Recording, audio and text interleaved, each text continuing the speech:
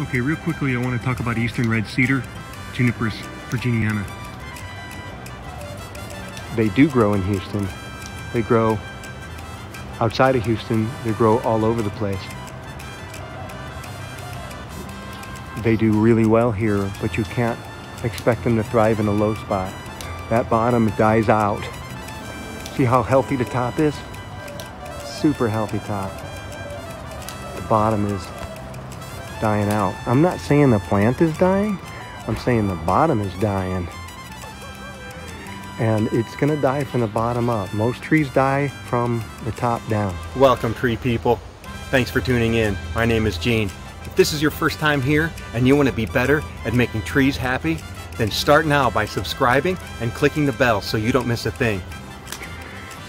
These are going to get replaced and the new ones are going to suffer the same fate unless they put in like a 14 to 16 inch tall raised bed here. They conceal the fact that there's a raised bed by planting the sandy leaf fig in front of it. They plant the trees high, they engineer the drainage, and then they might be able to have better success. But remember, when the bottom dies out, it doesn't fill back in. And then we work our way up. I'm talking about, you can't visibly see that there's a change in the grade here at all. But these trees, the drainage is clearly better here. The healthier trees have the full skirt all the way to touching the ground. And then you've got another spot here. Again, it's always in the corners, almost always in the corners. These two are suffering. This one's not doing so well. This one's not doing so well. And then bang, you got this one right here that's happy as a clam. Low foliage, nice and clean. Now this is the west. This is where the sun's gonna set, right? This is south. So this face doesn't get the full sun in the slow period, and the south side is blocked by an 8-foot fence. So the interior is always gonna be dead, right? You plant these things too close together and too close to the fence, the interior is completely dead. But you can't just go pruning these because they're like this one's green at the tips, right? You know, you prune to provide clearance along that fence line.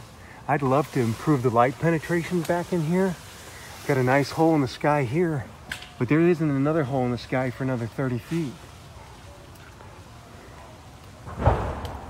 This is a challenge, keeping these things happy.